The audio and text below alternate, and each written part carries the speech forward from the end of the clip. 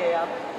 अच्छा ये जो I am just an actor or a host. आप मुझे बताइए तो पैथोलॉजिस्ट जो होता है इसका ताल्लुक पैथोस से होता है या पैथेटिक से होता है?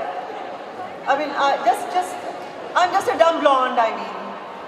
You're absolutely not a dumb blonde, and I did not expect this to happen here. But all pathos is pathetic anyways. Yeah, it is. So I just want to know, you're a pathologist. Right. So what is the pathos here? Out here, there is really no pathos. Out here is a lot of celebration. Absolutely. Celebration in what APPNA does every day, and a heritage from Pakistan which we are proud to wear on our sleeves. Absolutely, absolutely. So I will give you the mic and you can do whatever you want. Thank you, ladies and gentlemen. I promised that considering you'll be listening to me so often, I'll try to keep what I say to maybe 2 to 3 minutes. First of all, today is the alumni night. We are so very proud of our alumni. APPNA is because of alumni. It was formed because of all of your passion and dedication to your alumnus. Harvard is not Harvard, or Yale is not Yale, without what their alumni do for these institutions. So is not any of the great medical institutions in Pakistan great without the alumni and the pride that the alumni have in these institutions. Look at NISHTR, $1 million foundation for scholarships to the students going to medical school. Look at all the other institutions together. We today have a $2 million scholarship for our students in Pakistan. Just in the last 2 months, we've given out 30 scholarships for medical students who cannot afford medical college but are bright enough to enter medical college.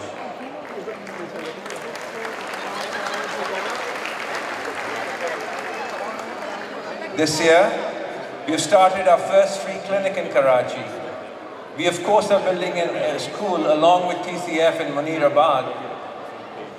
But much more importantly, the leadership of APPNA, despite what you think, such as we don't do anything other than organize Bhangra parties, is concerned and knows that we have to own our communities here in the United States. We have to ensure the future of our youngsters and our next few generations, not immigrant Americans like myself, but like Americans of immigrant parents like mine and your children and a lot of children who are sitting here. And if today we don't take ownership of our communities and ensure that these bright children have a future, maybe tomorrow they will not look back very proudly to the heritage of Pakistan and wear it on their sleeve with the fervor that I and you wear a heritage on our sleeves. So therefore, the most important project for me this year was to start a scholarship for students going to college on basis of need. And I am happy to let you know that we have actually been able to gather, we should be giving out 20 scholarships in September for students who are going to college on the basis of need and then merit, and we will love for you to contribute it and take ownership of your own communities here in the United States. But much more importantly, as you would notice, this entire evening is dedicated to eradication of polio in Pakistan. When I was there in December, along with Dr. Mubashir Rana, then the president of APPNA, we were greeted by the by a wonderful gentleman by the name of Aziz Maiman, who insisted to acquaint us with what Rotary is doing in Pakistan for polio eradication, but much more importantly, what Rotary has done for eradication of polio worldwide. Having been exposed to it firsthand, we decided that we will support Rotary's efforts intellectually and if possible monetarily in Pakistan. And it is an honor and a privilege for me, an absolute honor and a privilege for me, to welcome today the President of Rotary International, who has been kind and gracious enough to fly out this afternoon with his beautiful wife Judy, Mr. John F. Germ.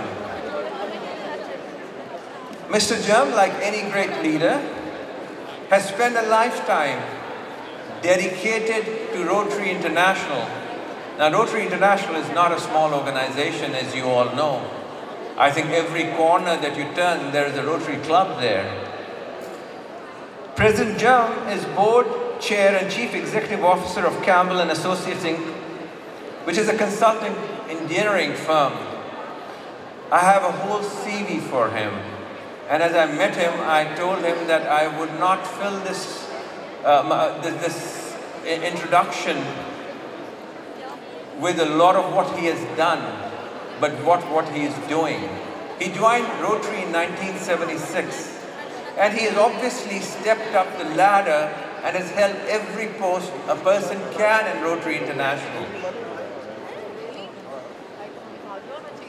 Do you know how much Rotary International has contributed, besides contributing to healthcare, to finances, to eradicating, to education in the entire world?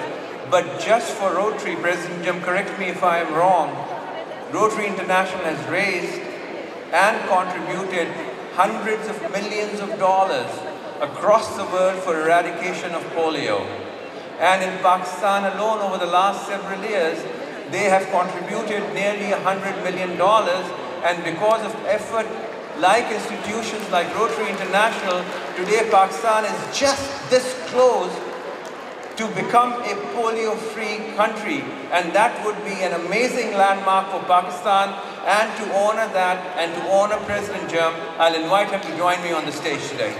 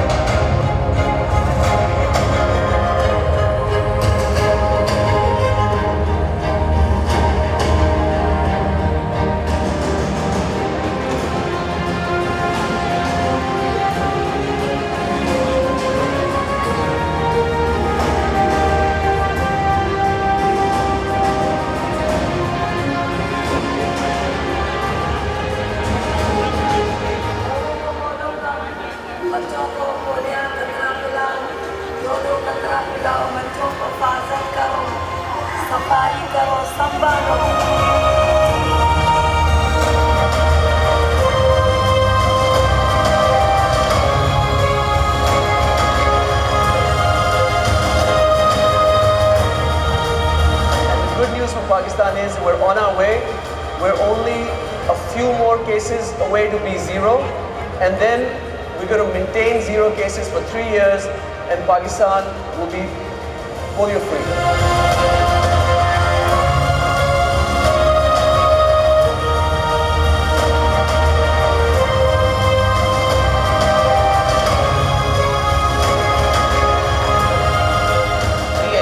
international community that Rotarians will not give up. We will accomplish our mission. So we want to give a whole message that we want to have a healthy Pakistan, an educated Pakistan, which will bring a brighter future to Pakistan.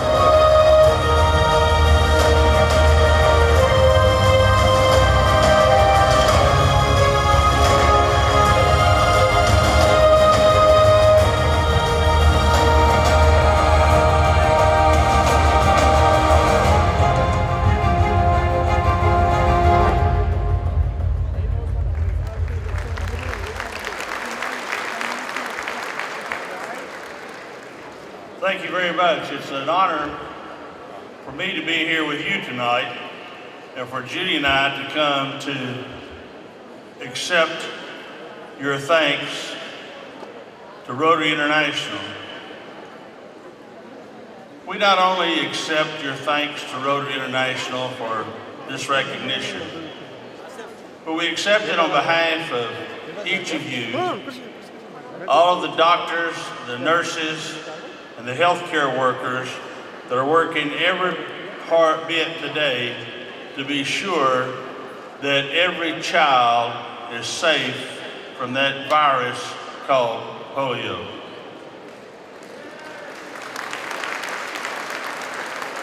It was mentioned in the film that we are in fact just this close.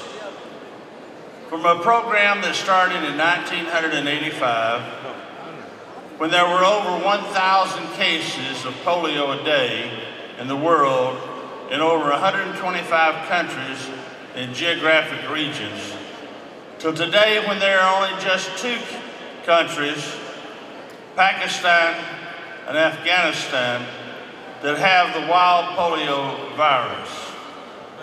Pakistan only has 13 cases of polio this year, so congratulate all of the people there for all the hard work that they've done.